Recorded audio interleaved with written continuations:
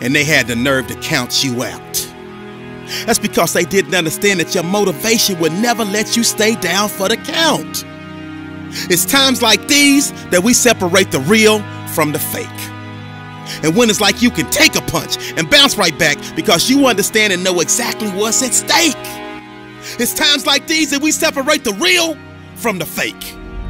And when it's like you can take a punch, bounce right back because you understand and know exactly what's at stake.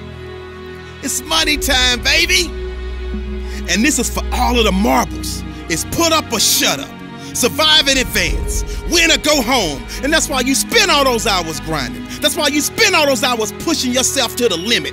You spend all those hours running. That's why you spend all those hours sacrificing. You spend all those hours sweating because you know there will be no time for regretting, fretting, or letting yourself or your teammates down.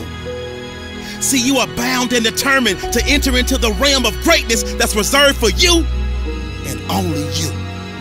And so if the day ever comes that you're tired enough to quit, then I need you to act like a car with 4 flats and retire. I don't think you heard me. I said, if the day ever comes that you are tired enough to quit, then I need you to act like a car with 4 flats and retire. Next level success is reserved for those that are willing to not start counting the reps until it starts hurting. Not start counting the shots made until their arms are dead tired. Not start counting the sprints until they're already breathing hard. I heard a wise man say, it hurts, but it works. I say when it hurts, then and only then will you start receiving the perks, the accolades, the attaboys, the attagirls, the great jobs, the alley-oop lobs, the celebration parties with the lobster and shish kebabs, the hoisting of the banners, the sizing for the rings, the smiles, the hugs, and all of the love and respect in between. See, some of you out there, you in the dark. And you know what I need you to do for me when you're in the dark, right?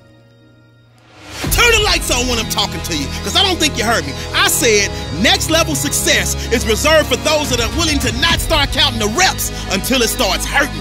Not start counting the shots made until their arms are dead tired. Not start counting the sprints until they're already breathing hard. So just when they think you're about to throw in the towel, that's when I need you to recall all of the days that you went that extra mile. All of them days that your friends said you were foul, when you said you couldn't hang out because you were dialed in.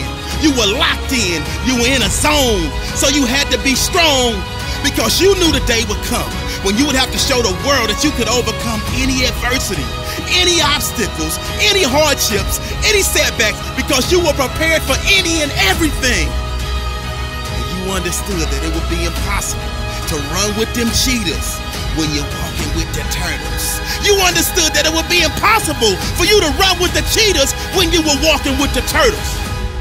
So your mindset is that of a track star, and that gives you the mental strength to leap over life's hurdles, to power through the speed bumps, to push through the roadblocks, and continue to grind past any and every obstruction that attempts to deter you from your ultimate goal of next level success.